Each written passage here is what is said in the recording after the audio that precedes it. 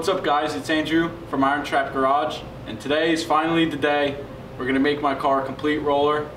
I had got my spring this week, and it's a reverse side 33.5 inch wide leaf spring, and I got it ordered and it's here. So we're going to mount it up on the axle, we're going to mount some wishbones in it, and finally make my car look more like a car today. Alright guys, so I'm in my home office. I'm editing this video right now. Go easy on Andrew. He was 100% unsupervised. Matt was off on an adventure, so he did all this himself, unsupervised. There's a couple mistakes made. Go easy if you leave any comments. All these mistakes were then corrected. You'll see it later in the video. Just wanted to put a disclaimer so Andrew doesn't get totally torn apart. Remember, he is just 16. He's learning. Enjoy the video, comment down below, give him some motivation. Thanks for watching, guys. Alright guys, so the first thing that I'm going to be doing is I'm going to be taking the leaves apart for the spring, because we're only going to be mounting the main leaf today because there's no motor in the car yet, there's no weight on it. So to get it kind of sitting and just looking how we want for right now, I'm just going to be putting the main leaf in. So I'm going to split the spring apart and then we'll get it mounted up on the axle.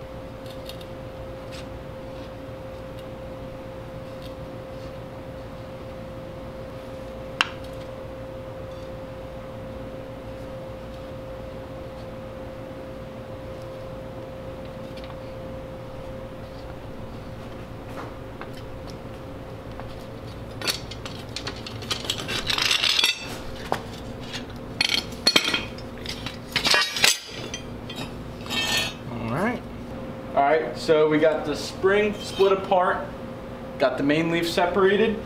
So what we need now is, we have the spring perches and all the shackles and everything, but I need to grab some wishbones to mount up so when we put the axle under it, it doesn't want to twist back and forth.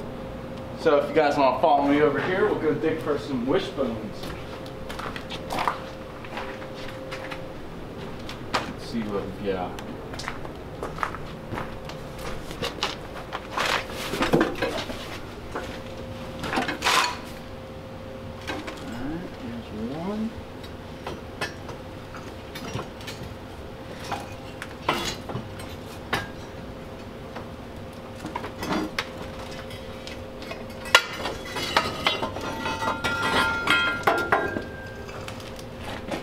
Here's one. Let's see, where's another one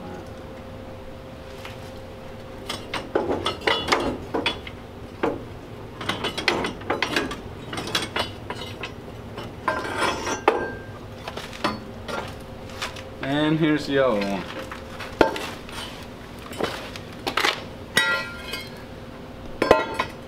Alright, so since we're making hairpin wishbones for this car, we have this set of cut off wishbones so that eventually I can make a plate, make a bracket, and build the wishbones for the car. So we're going to use these just for the mock-up.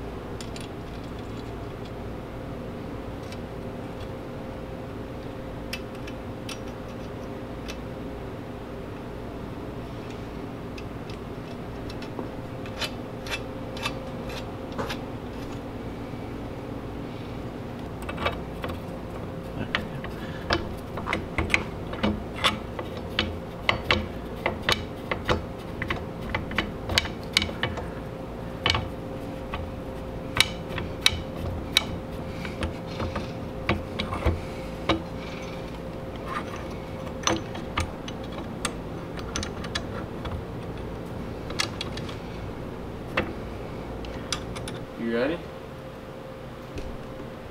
Yeah.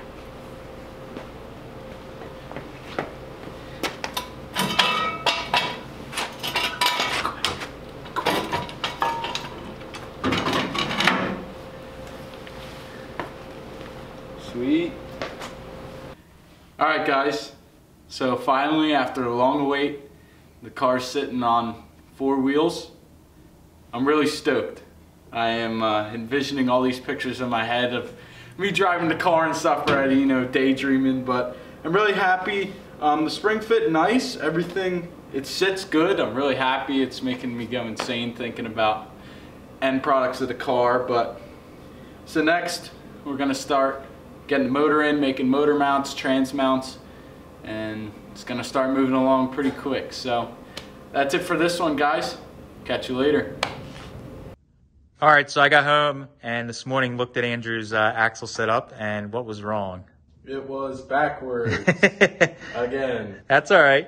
So Andrew was, again, I was out on a little adventure, a little picking adventure, and I wasn't able to kind of coach Andrew, and he just threw it together and didn't realize that it was backwards. I walked in and said, "Oh, the steering's wrong."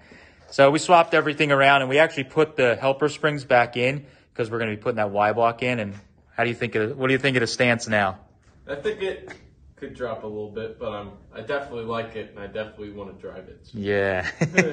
Yeah, now that we got that spring in there, we can start mocking up an engine and see how it's going to sit with that cool engine in it. So, lesson learned. You won't do that backwards again. I'll never weld the rear backwards, and I will never put front suspension in backwards ever again. That's for sure. Hot rod life lessons. Yes.